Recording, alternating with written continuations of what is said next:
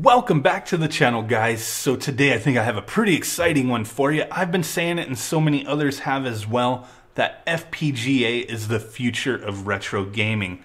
I'm taking the dive into MiSTer. I got my De10-Nano board. I've got my IO board with the SD RAM.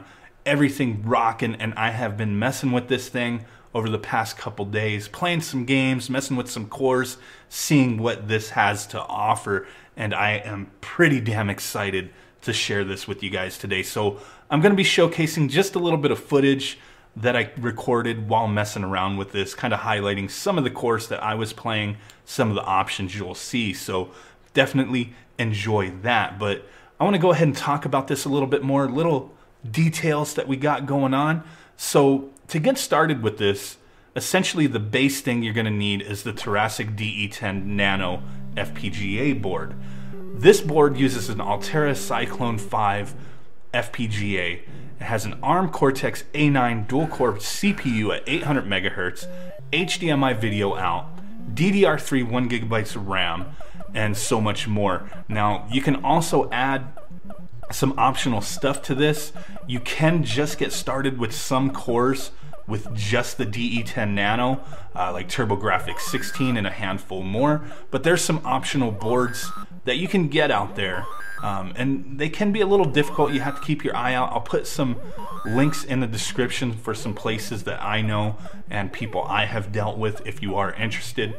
But what you can also get is an SD-RAM board, and that is definitely recommended because there's plenty of cores that require it.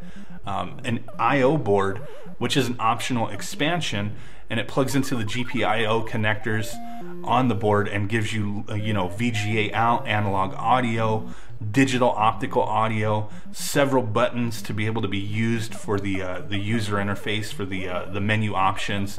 It's pretty nice, it gives you a lot of options to be able to use this to its fullest potential. There's also a real-time clock board that's not really needed. Some people grab it just to be complete with the thing, and hey, if you can get it on the cheap, why not? Also a USB hub board. There are ones that are specifically made for MiSTer, but you can also just get, like a MakerSpot USB hub. I'll put a link in the description to the one I bought. But yes, this thing is definitely amazeballs. The footage I'm showcasing, like I said, I'm showing just a little bit of the options and, playing arcade stuff. That is the big thing for me. That's why I really wanted to get into this, was for arcade gaming, because I could see in the end what I'd want to do with this is an arcade project, do an arcade build, have a full stand-up using MiSTer for all these legacy freaking awesome ass arcade games, Pac-Man, Miss Pac-Man, Donkey Kong, plus many more. Every day there's like more cores being added. This is an open source project. The cores that are available now, the ones I have been using, have been pretty damn good, and they're being improved almost daily. New ones being added, new arcade cores being worked on. There are tons of options here. So with the cores, I'll highlight some of the more interesting ones in my opinion, but there's tons of them.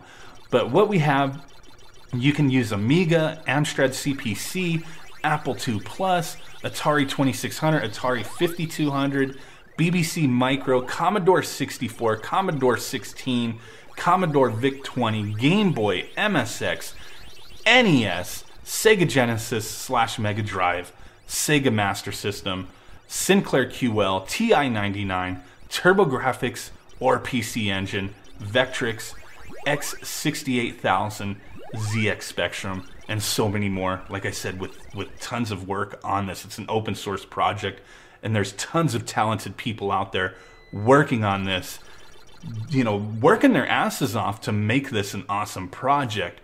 The arcade cores, we have a ton of awesome ones right now. Some of the ones to highlight, we do have Bomb Jack, Burger Time, Catacomb, Crazy Kong, Crazy Climber,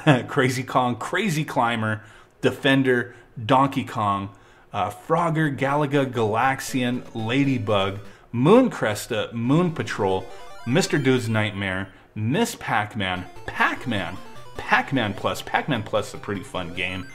What else do we got here? Scramble, Snapjack, Time Pilot, Woodpecker, and Exevious. There's also tons more I'll put links in the description so you can peep all this information out.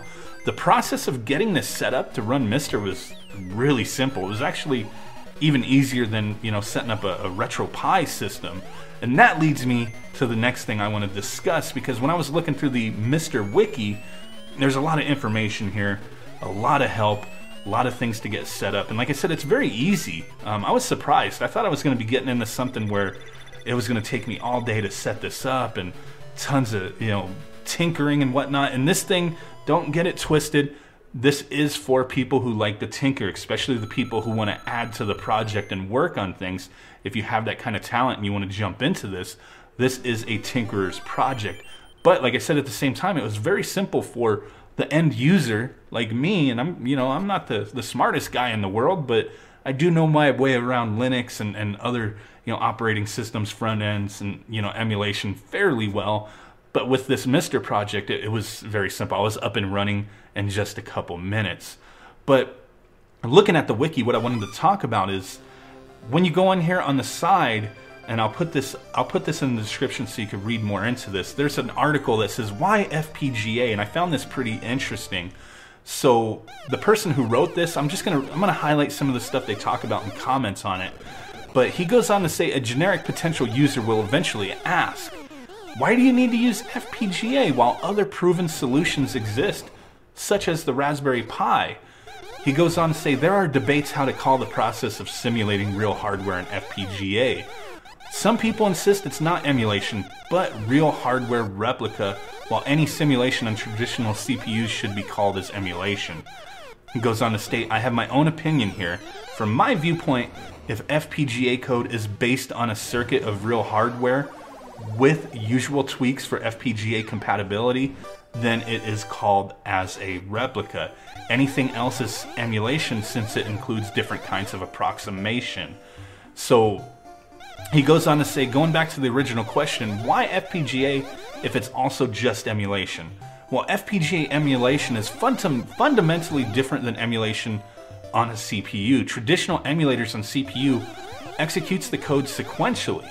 This is a tricky way of emulation because real hardware has many chips and all of them are working in parallel. CPU, video chip and logic, audio chip, memory, all of them are working at the same time. So traditional emulators have to take care of all these parts and try to emulate the whole orchestra at the same time by quickly running from one chip to another. It requires a lot of CPU power to emulate even old and slow retro computers. Sometimes even modern CPUs working on 100 times speed of the retro computer is not enough. So an emulator has to use approximation or skip emulation of some less important parts, or assume some standard work of emulated systems without extraordinary usage. So he says FPGA emulation works very different from traditional emulation on CPUs. FPGA is a large array of simple triggers and other logic.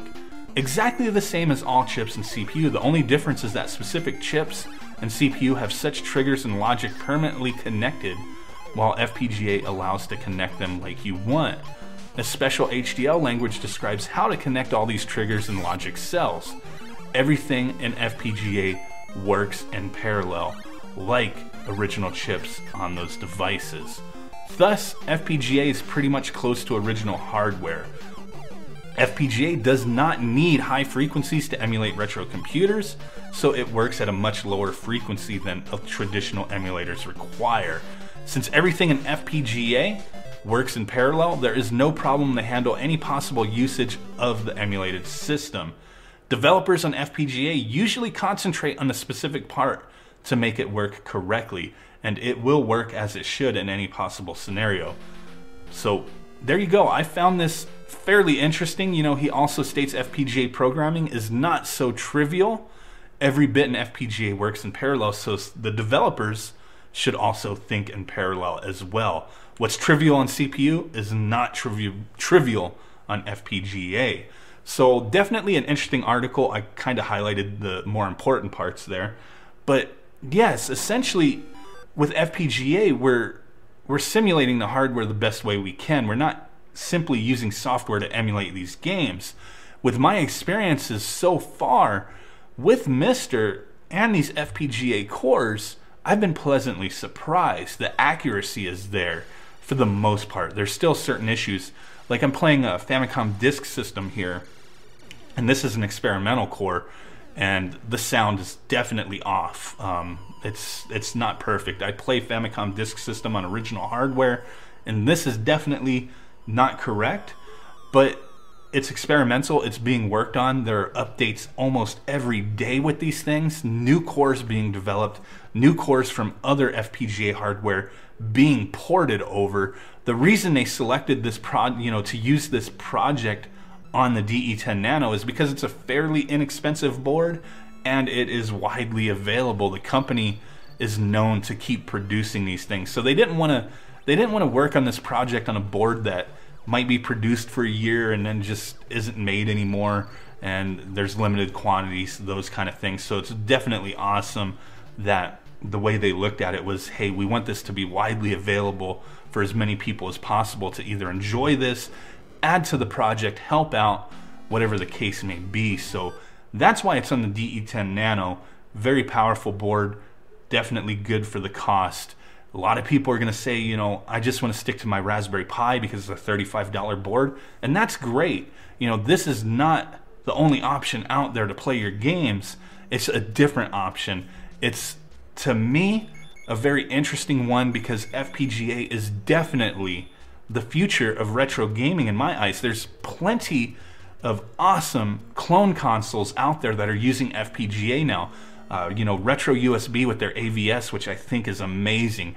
Analog with their NT Mini, the Super NT, the Mega SG. Those are awesome devices that use original cartridges, and they're using, you know, FPGA to simulate the system to a very high degree of accuracy. And that's what MiSTer is looking to do. You know, that's definitely going to be up to the developers of these cores. And like I said, they're continually being tweaked, fixed. You know, if there's issues out there, they're being worked on, new cores added.